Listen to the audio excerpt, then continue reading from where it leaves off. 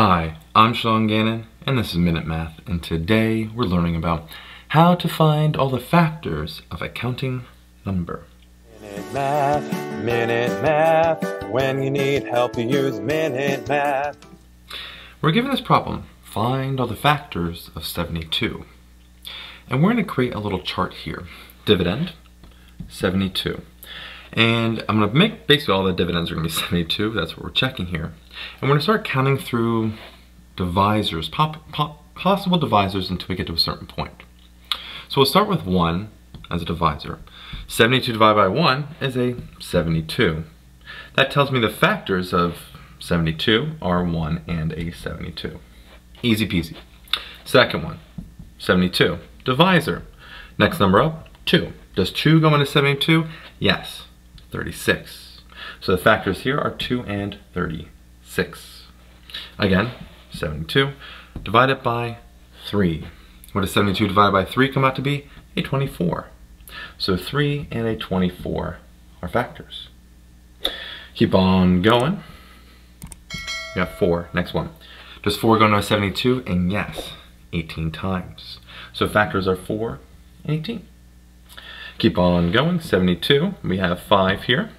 Does 5 go into 72? And the answer is no. 5 goes into 70, or 72 divided by 5 is a 14.4, if I can write that. So we got nothing there. What about 6? 72 divided by 6. 6 goes into 72, we keep going up, 12. So factors of 6 and a 12, right there, not too bad. What about 7? 72 divided by 7. 7 goes into 72, well, it's approximately 10.29. So, no factors there, has to go in evenly. And this is going to be the last one we check, 72 and 8. 72 divided by 8 is a 9. So 8 and 9 are factors. The reason why we're stopping here is because what happens in the next one? 9. The divisor becomes 9, its quotient will be 8. Once the divisor becomes larger than the quotient, we're done checking. So if I want to write that here, 72 and 9, this would be an 8, we'd have 9 and 8, and now we're repeating. So we don't need those. So all the factors of 72, we got to write down the numbers we can. We have a 1, 2, don't ignore the repeats, 3, 4, 6, 8.